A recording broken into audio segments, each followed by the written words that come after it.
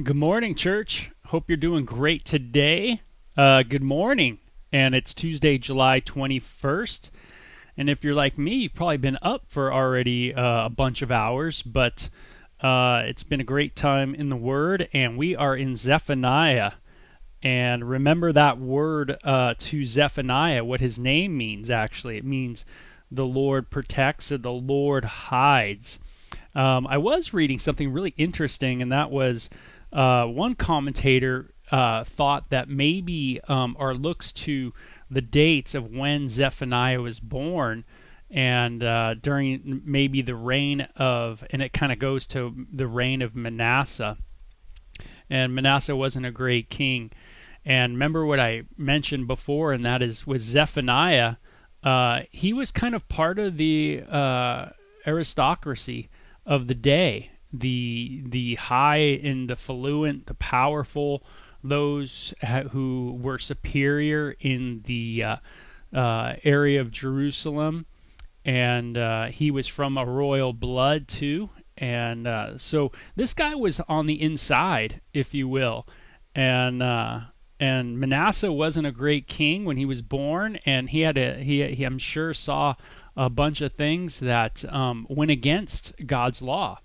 And so we're in verse 4 today, and we're just going to read it, and we're going to go down to verse 6 and just spend a little time there, and hope it's just a wonderful time for you. It says here, "I will stretch out my hand against Judah and against all the inhabitants of Jerusalem.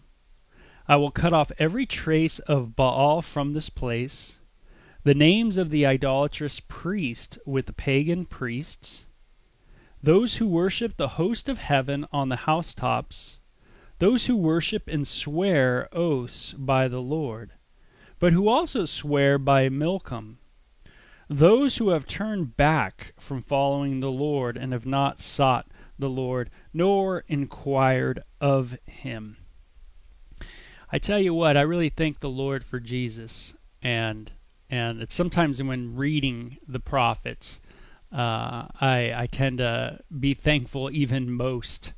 And I think it's because when you read the prophets and you read about God's hand, and I like how it says this, "I will stretch out my hand." When you read about that stretching out of the hand of God in the Bible, it usually is a reference to something to do with stretching out the hand of God to judge, some kind of divine work of God through a person.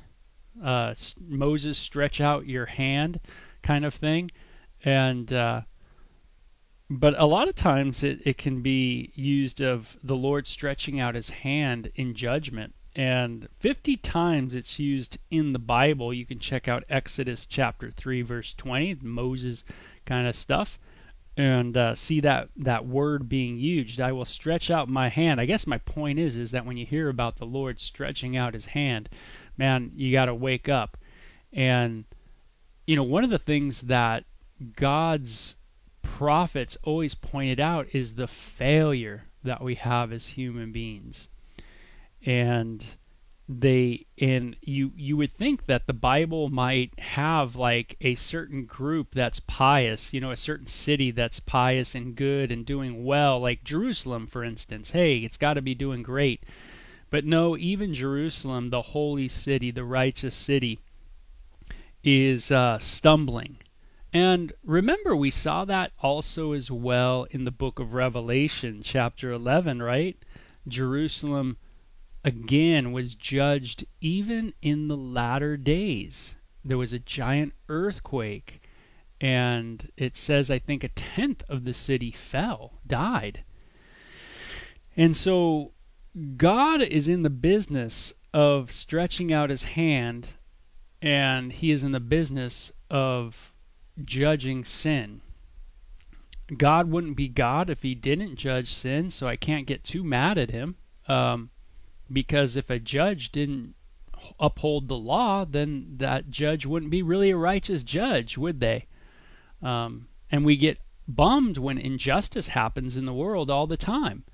So if we get bummed at injustice that goes on in the world, then we must be able to look clearly that if there's an injustice with God, is not God right and just to judge his creation?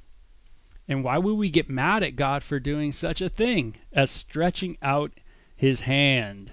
Hey, good morning, everybody. We have people from India, and we hope you guys are doing great overseas.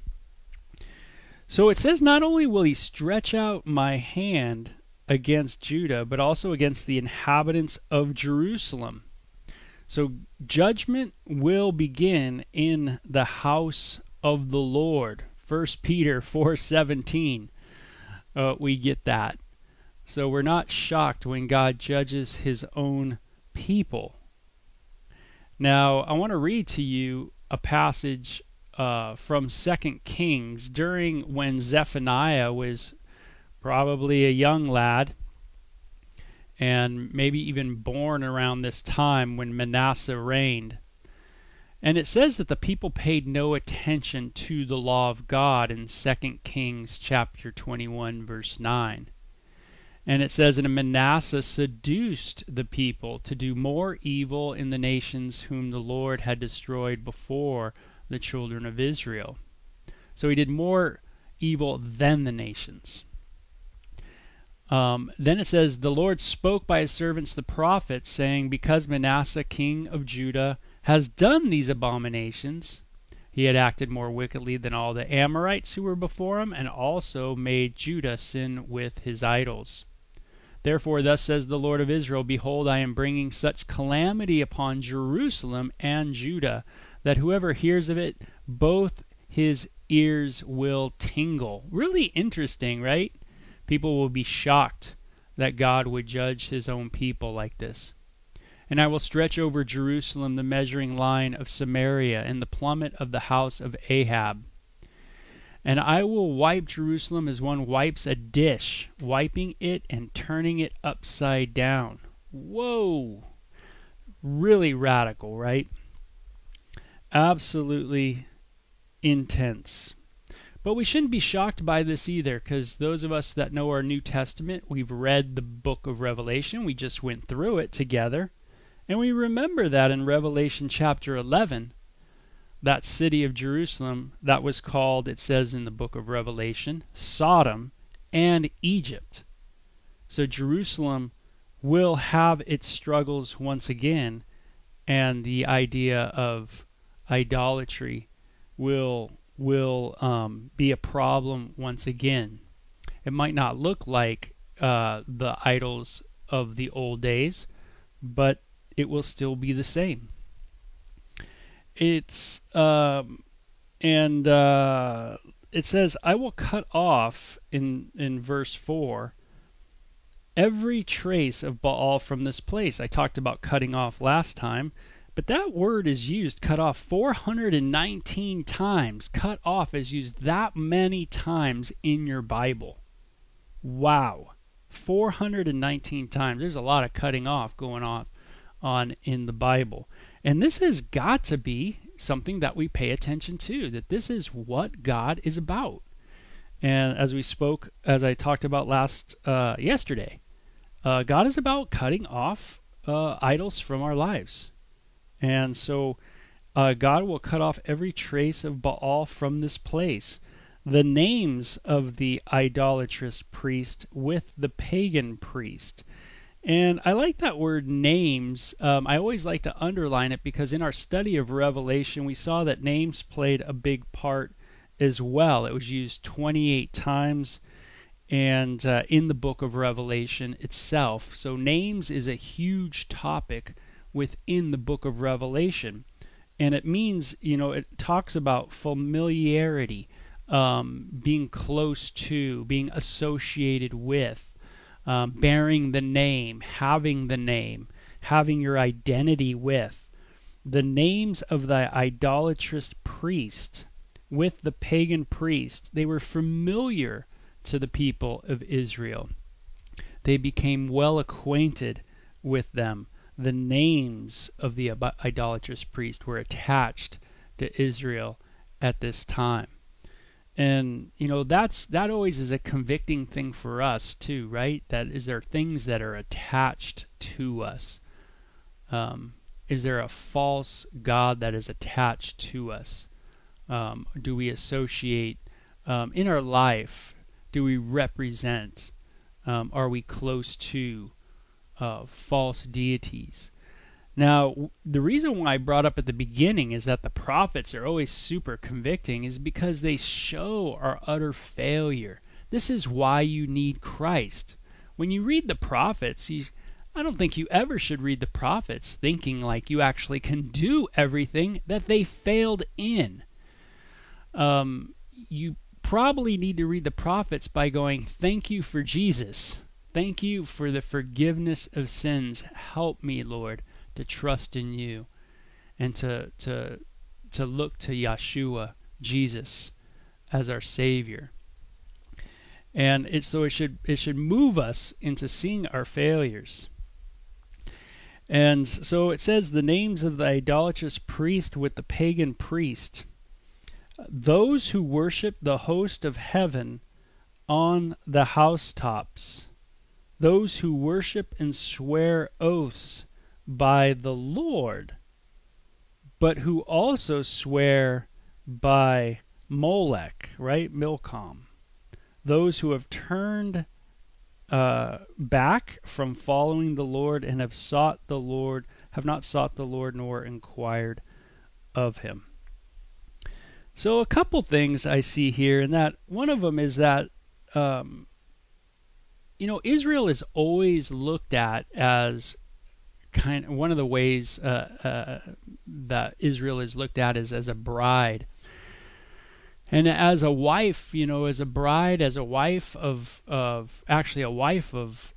God, Israel spoken of as being the wife. It would be harlotry to go to another god, because harlotry carries the idea that someone is married, but yet they're going away from the marital covenant into a different relationship.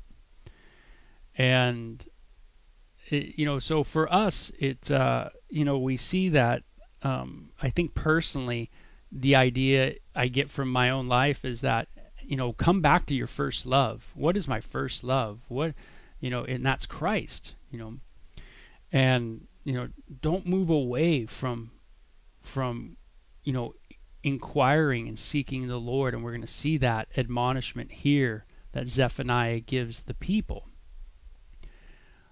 In the book of Revelation, we saw once again that there was a harlot in the book of Revelation, and that harlot had blasphemous names.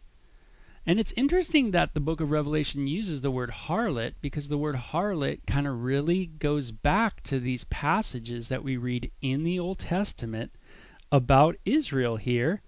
It says worshiping these other deities, playing the harlot. Now, the reason why I find this so fascinating is John in the book of Revelation chapter 17, when he sees the woman riding the beast, the harlot riding the beast, he's like blown away. It says he's amazed by what he saw. And then there is an interpretation for him that's given to help him understand. And this woman is something that really entices him in the sense of it amazes him. It just reels him in. It puts him right into thinking like, wow, what it captivates him, to see this. And and God always speaks of Israel, of how amazed it is that Israel not just is moving away from Yahweh, but literally goes totally into harlotry and sells. The word that's used is the idea that Israel sells themselves to other deities. And I think of our lives, man, I don't want to sell myself to other things, right? And that's what I always have to watch out for. And I find in my heart that there's a heart that wants to just give in and just go those directions. and just kind of lose yourself to something. And that's what Israel did. They just lost themselves to other things. And so I got to be careful not to lose myself into other things. At times, those things are in our lives. We've given ourselves over to something. And some people say, well, that's not me. I've never given myself over to something. Oh, yeah? Greed? You've never given yourself over to greed? How about selfishness? Have you ever given yourself over to your selfishness? How about anger? Have you ever given yourself over to anger? Where you've liked it and you've chosen it, where you've gone in those directions. We all have gone in these ways where we've given ourselves over to things, right? Instead of seeking Yahweh, as it says here, we have gone another way. So Israel, the wife of Christ, or the wife of Yahweh, and the church is called the bride of Christ, by the way. But in the Old Testament, Israel is seen as the wife of Yahweh. And here the wife goes to another, right? Commits harlotry and goes to the other. Now, in verse 6, I just want to touch on something because I think it's really cool. Those who have turned back from following the Lord. In the book of Hebrews, chapter 10, verse 39, there's a great admonishment to us. And I'll read it to you here. It says, "But we are not of those who draw back." Isn't that good? We're not of those who turn back to destruction, right? But we are of those who believe to the saving of the soul. What a great passage, right? What a great encouragement. You know, we are of those who don't draw back. We are of those who continue to move forward. Get back up, right? Always get back up and get back into the game. It says, "We have not sought the Lord, nor inquired of him." And that means consult. To inquire means to consult, to specifically seek with a purpose, right? And so we see this seeking, consulting quite a bit in the Bible. You might recognize Jesus says, "Seek and you shall find." When was the last time that you just took some time to consult the Lord, to seek the Lord? Now, when we talk about inquiring of him, we are talking about consulting his word. What does his word say about that? And then we look to it and we get into the word to find out what the word would have to say about that issue. We always look at the context, the historical context, right?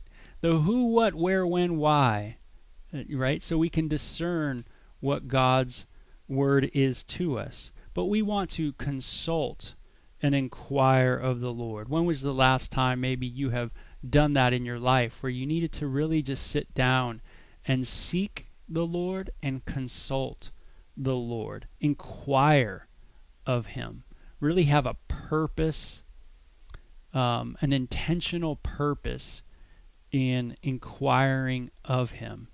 I know sometimes like you can be overwhelmed by your sin, and then you just, you come back to the word and you inquire of the Lord, and the Lord shows you passages that are so crystal clear, and you go, wow, thank you, Lord, for just reminding me of those things and showing me. Well, that's the inquiring of God.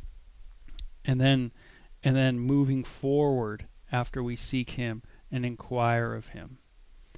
So there's some great things there, right, in this little section, and a lot of stuff to kind of ponder for us as well. So I hope you guys got some good stuff out of this little section of Zephaniah. There's, again, a lot of references we can go to in the book of Revelation for this. And we see that just as in Zephaniah's day, Israel, specifically Jerusalem, would be a focal point of God's judgment and cleansing to make her holy. So we see in the book of Revelation the same thing going on. So much so is Jerusalem the focus that the The bride at the very latter part of the book of Revelation is called what? The New Jerusalem. Yeah, pretty radical, right? So cutting off all the idols, all the traces of false deities, cleansing her, making her holy, right? These kind of ideas.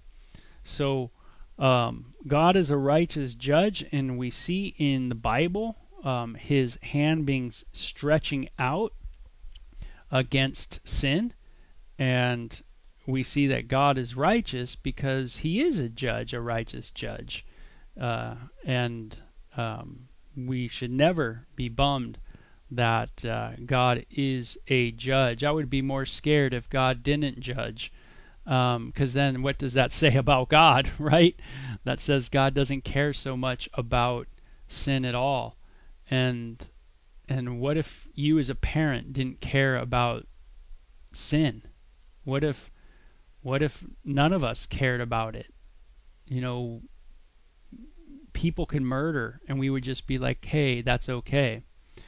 And we're living in a day that's very interesting, where Zephaniah is going to talk about this day that we live in, where people are afraid to just say what is right and what is wrong, and people are confused.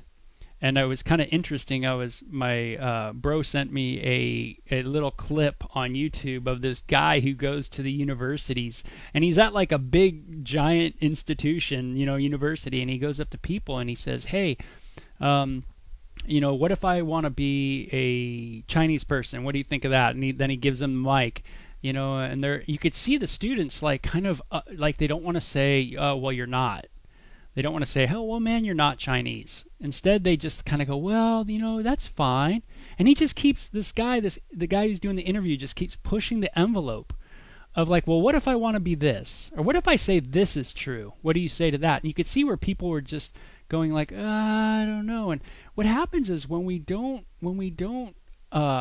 understand, when we throw out justice, what is good and what is bad, then all bets are off. You can't say anything to anybody. You couldn't make any judgment at that.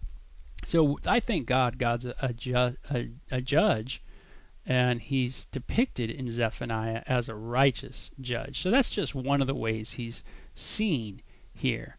And we will see more as we get into the books. So anyway, you guys have a great day, okay? Take care, and we'll talk to you soon. Bye-bye.